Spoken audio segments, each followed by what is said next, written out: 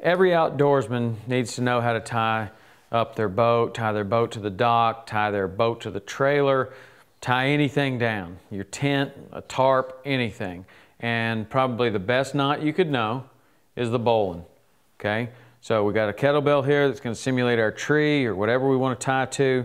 We're going to put our line through. We're going to throw an underhand loop, okay? And then the very simple thing is the rabbit comes out of the hole. It goes around the tree and it goes back down the hole, okay? Then you pull on the line and you form a knot. Now, as I pull on this knot, the greatest thing about the bowline is that it's very strong, but even better, the harder I pull on it, I can still turn this over, kick that loop down, and the whole knot will be able to come untied no matter how much pressure you put on it. So you don't have to cut the line, you don't have to do anything like that. You simply tie a bowline and it will come untied every time, okay? Very simple.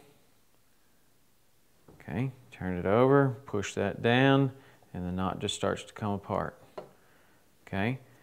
So if you're going up to the dock and you want to be able to tie up, you throw this around the piling, push it up, around here, and then here's a quick trick for you.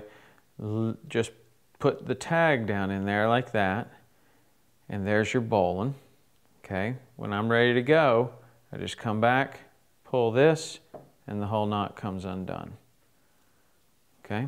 You're ready to go. So that's the bowline. Many, many uses for that. Do yourself a favor, be able to tie this knot in the dark, be able to tie it blindfolded.